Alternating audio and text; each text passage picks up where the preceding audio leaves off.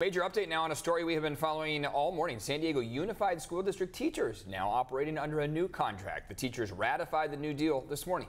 CBS 8's Chris Groh is live at Hoover High School to explain the brand new terms for teachers. Chris?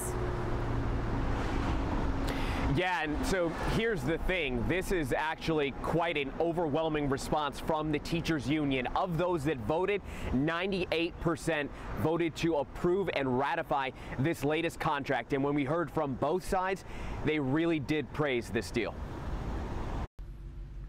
This contract and the organizing that we did to win it is a testament to the power of our union's grassroots leadership at schools and programs throughout the district, like here at Hoover. There are students in this school who today are thinking, you know, I'd like to actually pursue a career as an educator, but can I support my family if I do that? Well, with this agreement, we're on our way to being able to say yes to young people.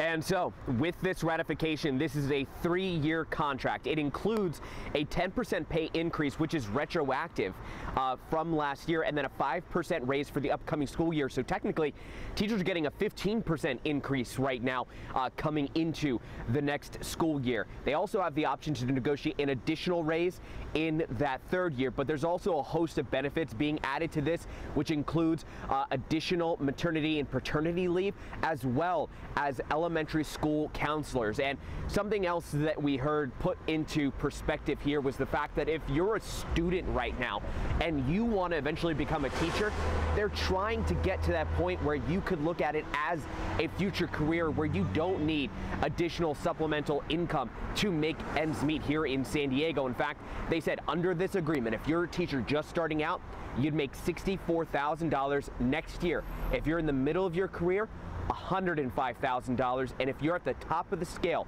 you're as tenured as you can get, you top out at $124,000 under this contract. So again, both sides did come together. The ratification did take place, 98% of the vote, and of course you can read more about this deal at CBS8.com. Reporting from Hoover High School, I'm Chris Groh for CBS 8.